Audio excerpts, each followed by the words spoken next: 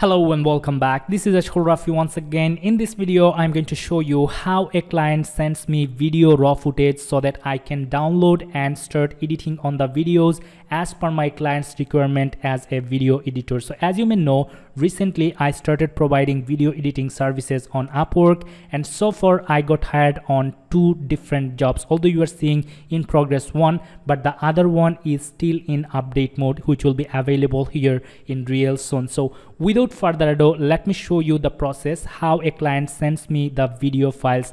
So if I take you here on my Upwork Messenger app or the time tracker app where I have just opened the message tab, you can see I'm asking my client to send me, as you can see, you can upload the files on Google Drive or Dropbox. So these are the 2 platforms which I mostly use to receive the video files from my clients, and then after completing the works, I send back these files or the final file through any one of these platforms. So let me show you an example. As you can see, I have received this file from my client. If I click here, you are going to see all the videos or all the other files available here into this folder, from where I can simply download all the video materials or the whatever it is added here in this folder by simply clicking on this download button right here, and after that I can start uploading or start editing the videos, right?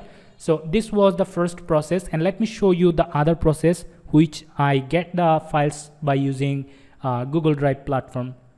So if you just notice here, I received the second project, as you can see, second video files just few hours ago, or actually today. So just take a look, drive.google.com. If I click here, it is going to take us to a folder where I have got all the video and the other important files regarding to the video. Now it's time to simply click on here, and then I can simply, if I click on download, the file will be zipped and then the file will be downloaded, which I already have done. So just take a look, it's now zipping one file, and after that, after completing the zipping, it is going to show you the download save dialog box where you have to simply click on save so that the file will be saved. Now you can simply start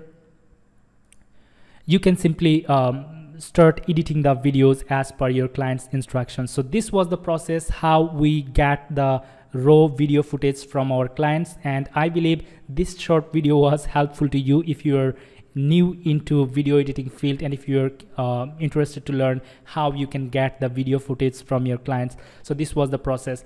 So if you have found this video helpful, please give this video a like and share this video to help your friends, and subscribe to my channel to get more helpful videos like this one. And I hope to see you in my next videos. Have a good day. Bye bye.